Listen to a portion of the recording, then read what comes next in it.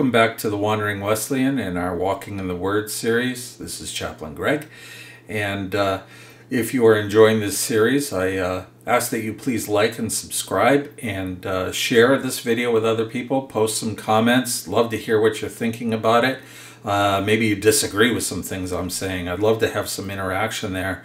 And you can always email me at wanderingwesleyan@hotmail.com. So, welcome to the New Testament. Yeah, it's taken a while, hasn't it? We've gone through the Hebrew Scriptures in the Old Testament, and we've been through a lot of history. We've been through a lot of poetry. We've heard an awful lot of prophets talk about stuff, but boy, oh boy, we've made it to the New Testament. And last week we talked about the time in between the last book written in the Old Testament, which is Malachi, up until the time of Jesus. So, as we said last week, the Romans are in control. They control everything. Herod is king, but he doesn't have a lot of power. Think of it more like as a mafia mob boss. He wasn't a good guy. He was not a good guy in any way, shape, or form. He made himself rich off of the backs of the people in Israel. But after he dies, and this is when Jesus was still a boy living in Egypt, and we'll talk about that when we get to Matthew, Israel's divided between his three sons. So this is Herod. Herod dies while Jesus is still a boy in Egypt, and he has three sons. Archelaus, who has Judea, Antipas, who has Galilee and the Transjordan area, and then Philip, who has the northern area, the Decapolis, Caesarea and Philippi. Okay, Caesarea Philippi. So his three sons take over as co-mafia bosses, so to speak. They're not in charge. The Romans are in charge. But they keep things in order. They make a lot of money off of the people's backs. You know, it's a good situation for them.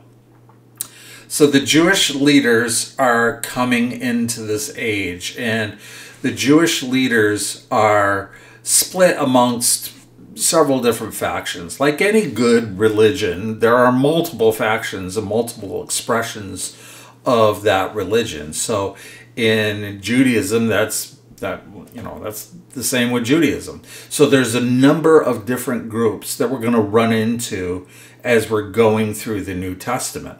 And let's go over those a little bit. So the Sadducees.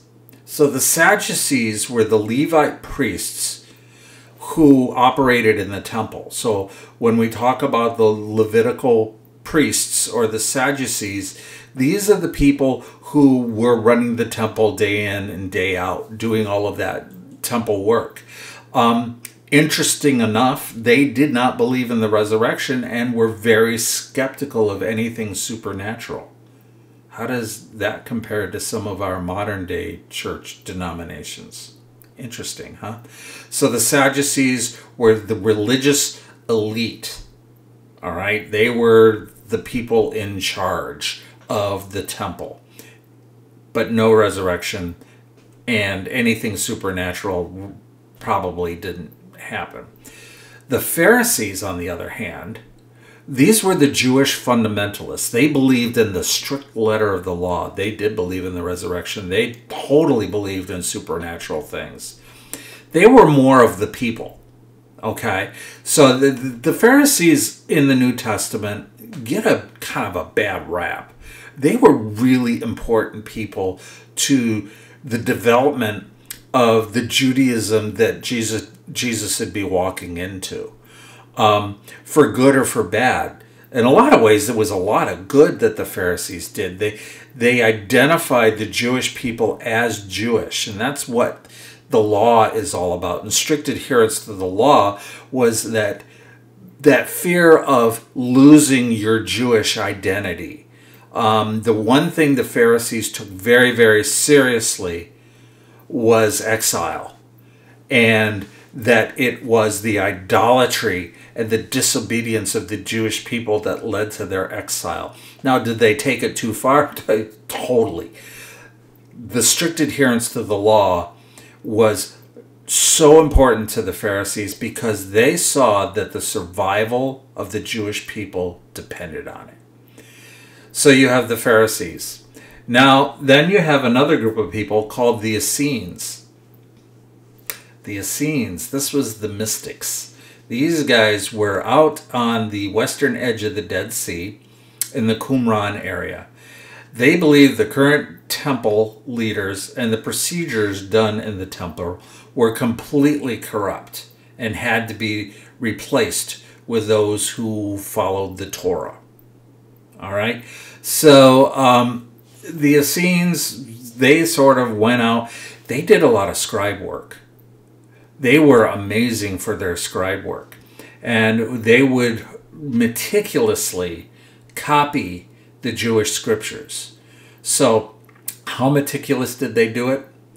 Well, if an Essene was writing out his script, and he'd be going word for word, following along, when he came to the word Yahweh, and I think I've told this story, when he came to the word Yahweh, he would break his pen, throw out his ink, he would go take a cleansing bath called a mikvah, get new ink, new pen, and write the word Yahweh and keep going until he hit the next Yahweh. The Essenes were very, very strict people. They were very mystical, but they did a tremendous amount of scribe work. And I will tell you the story at some point in this series of the Dead Sea Scrolls, which is a discovery of all of their work, all of their scribe work. So the Dead Sea Scrolls come from the Essenes, and we'll get to that in a minute. The scribes. So we have the Sadducees, the Pharisees, the Essenes. Those are the main religious groups, but we also have the scribes, and these are the religious lawyers. So you have 613 laws spelled out in the Hebrew Scriptures. You need lawyers to decide, okay, you're not supposed to work on the Sabbath. Well, if my donkey falls into a pit, am I allowed to bring that donkey out of the pit on the Sabbath, or do I have to wait till the next day to bring him out? You know, that's what the lawyers were there for, the scribes. So the scribes and the Pharisees and the Sadducees worked together to decide, you know, what this law looked like. And then you had the Sanhedrin. The Sanhedrin was the main religious group that was everybody, scribes, Pharisees, and Sadducees, but the Essenes. The Essenes wanted nothing to do with the Sanhedrin. This was the primary leadership group for the Jewish people, the Jewish religion in Israel. Okay, so let's talk a little bit about Jews in the New Testament. Now, when we read the New Testament, we read an awful lot where they mention generic the Jews. I love how Jonah Goldberg spells it out, J-O-O-O-O-O-O-Z, the Jews. And I think that's kind of an improper reading of that. I think Judean is often a much better reading because there was a different aspect between the Judean Jewish leadership and Jewish leadership outside of Jerusalem. Okay? So in reading the Bible and you come upon the Jews, think Judean. Judaism was far more fundamentalist than the northern Galilean region, for example. Galileans, by and large, did not have a problem, for example, with the Samaritan people, whereas the Judean Jews did. They saw them as half-breed people that were imported by the other empires, and where the Samaritan people worshipped kind of a pagan god as well as the Yahweh god, you know, hitting all their bases there. So the Judean Jews viewed that entire territory and the Samaritan people as dirty, as unclean. And if you had any connection with a Samaritan person, you were unclean. Galileans didn't have that. They did lots of trade with the Samaritan people. They were in and out of Samaria all the time. Galileans would go to Jerusalem through Samaria, except for the point if they were found out that they went through Samaria, then the Judeans would have a really hard time with them. So everybody tended to go around Samaria, but the Galileans didn't really have a problem with the people. They did routinely engage with commercial enterprise with the Samaritan people. So the Judean Jews, very fundamentalist, whereas the Galilean Jewish people, not so much, not so much. And here is where we're entering the New Testament. The entire New Testament. So the whole New Testament was written somewhere between 50 AD and 95 AD. The whole thing was written during that time. Very short amount of time. Think of how long it took to get the Old Testament, the Hebrew Scriptures written. Millennia. Thousands of years. But here we have about 45 years that the whole New Testament is being written. The books of John were probably the last one. The book of First Thessalonians, Galatians, or maybe even the Passion narrative in Mark, these could be the first writings, or the earliest writings. Now, here's an interesting fact that lends a lot of credence to the New Testament being written during this time period between 50 and 95. 90% of the New Testament is quoted by the early church fathers. That means between 90 and 220 AD, 90% of the scriptures are quoted. Many books of the New Testament were in dispute. So, like James. James was in dispute because he really doesn't talk about Jesus at all, even though Jesus is all over James when you read through it. The name Jesus doesn't really come up.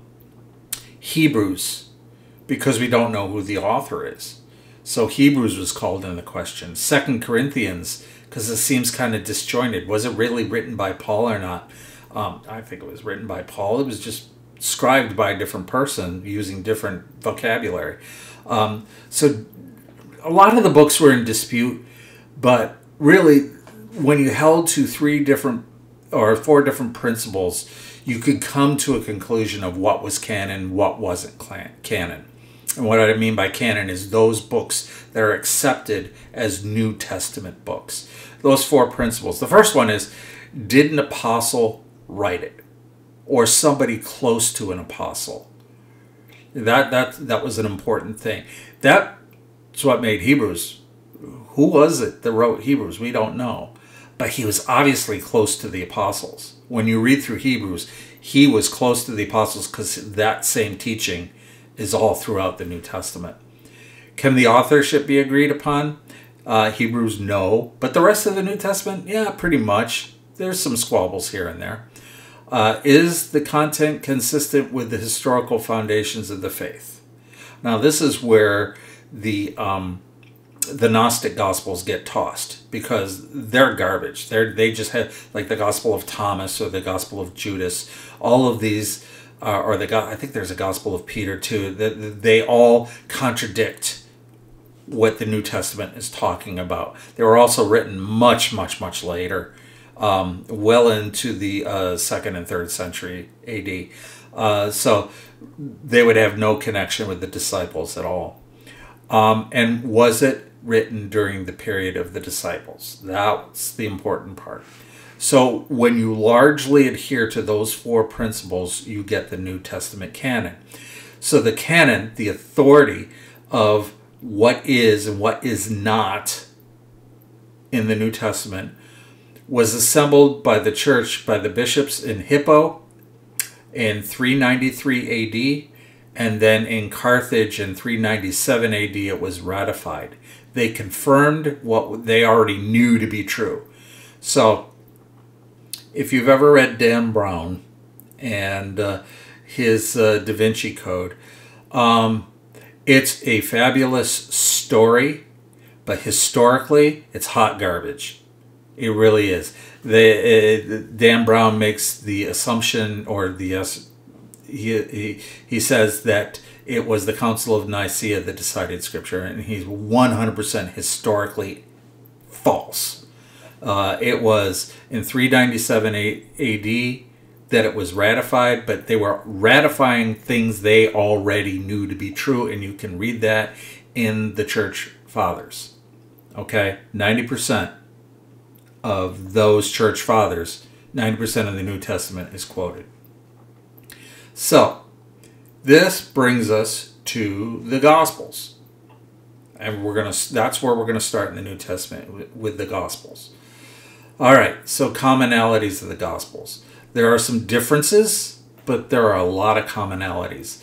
Commonalities of the Gospel: ministry of Jesus begins in Galilee.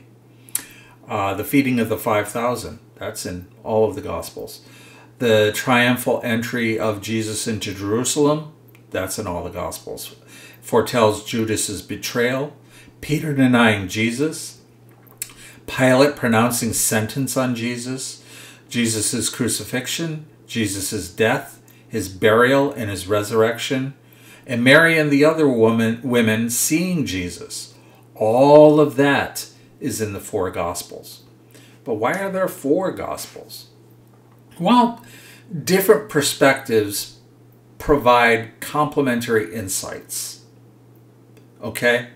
So, one of my favorite apologists is named J. Werner Wallace, and he tells a story about the hardest case he had to prove and the easiest case he had to prove. The hardest case he had to prove was his first one, and he was called out, and it was a homicide, and it was a cold night, and the patrolman who was there had 4 witnesses. And he thought that it would be very nice of him to take those 4 witnesses and put them all together in one car and turn the heat on. Wasn't that nice of him? Well, that made Wallace's job harder. Why? Because what did they do? They talked about their story. They all agreed upon the same story. And they all came out with a different story. So that actually became a really tough case to prove, because you tend to be more suspicious when everybody's telling the exact same story.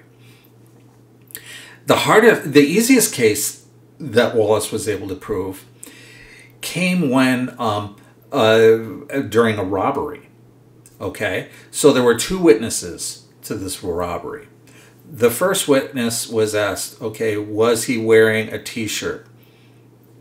And one witness said, yeah, it was a blue T-shirt. And another witness said, no, it was a light beige Izod collared shirt. And they were also asked, did he have facial hair? One said no, the other one said yes. Did he have a gun? One said no, the other said yes. Did he produce a note? No. One said no, one said yes. And on and on. There were a bunch of disparities. Well, how did this become the easiest one? Because it was determined that one person was facing, it was the clerk, facing the suspect. And he could see the gun, he could see the note, he could see the facial hair. He wasn't paying a lot of attention to what he was wearing.